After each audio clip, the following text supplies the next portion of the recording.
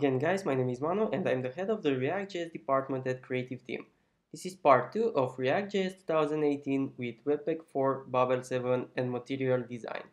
In this part, we are going to add React and Babel to our new app. So let's get started. Let's start adding all the Webpack packages that we are going to need. We are going to install them as dev dependencies since they will only be used in development mode.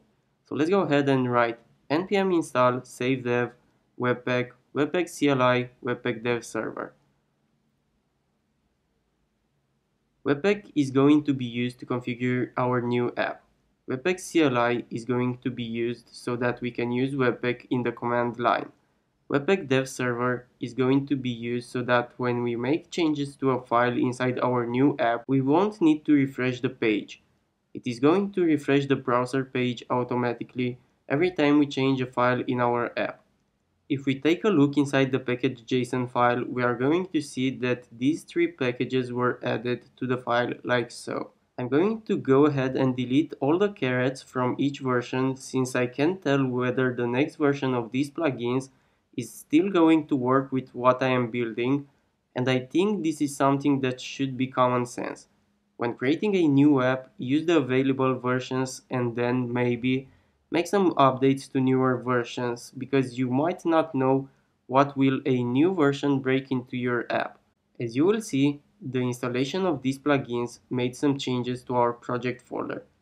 It added node modules folder and a package lock.json file to it. Now we need to add a new file to our project, the config file for Webpack, which is going to be called webpack.config.js. So let's go ahead and write touch webpack.config.js. Before we go ahead and start messing with the Webpack config file, let's first install some stuff that we are going to need in our app.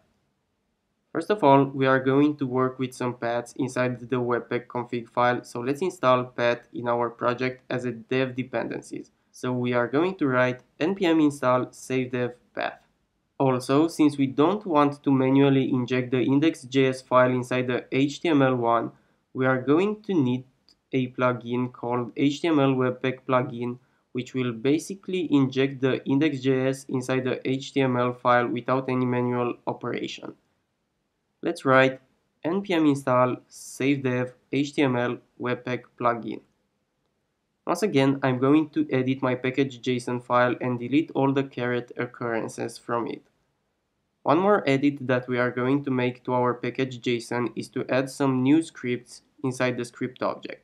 So let's go ahead and write Webpack should refer to Webpack, start should refer to Webpack dev server, and it should also open the default browser with our server. Let's go ahead and run these commands one by one and see what happens. npm run Webpack. Webpack will automatically take the source index.js file, compile it, and output it inside the dist folder main.js file and will minify that code. And this is because we haven't yet configured the Webpack config file. Also, since we haven't configured the file, we are going to have some warnings in our console. If we run the other command, npm start, Webpack dev server will automatically start a server and open the default browser with this server. But once again, since we do not have configured our Webpack config.js file, the output will not be the expected one. Let's go ahead and press Ctrl and C keyboards to stop the server. Let's add the following inside our Webpack config file. Const path equal require path. Const HTML Webpack plugin require HTML Webpack plugin. Module exports equal to an object. In this object, we are going to configure what Webpack should do. Entry of our app is going to be path.join dirname, and dirname stands for the root of the project folder, src index.js. So we want the entry point to be index.js from the source folder. Output is going to be path.join dirname build folder, and the file name should be index.bundle.js. The mode of the output is going to be process.env.node.env or development. So either is going to be development, either something set by us in a .env file or inside package.json. Resolve. This will allow us to import stuff from the source folder and node modules without absolute paths. So let's go ahead and write modules path.resolve dir name src and node modules. Dev server is going to be our server, and we say what we want to be served here. We want the source folder to be served, and let's go ahead and write content base path.join dir name src. Plugins. As I said, we want Webpack to inject our JS inside our HTML by itself.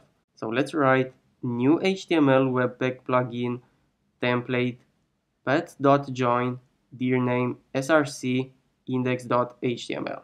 So we say to Webpack that we want it to inject the index.js inside the index.html file from the source folder.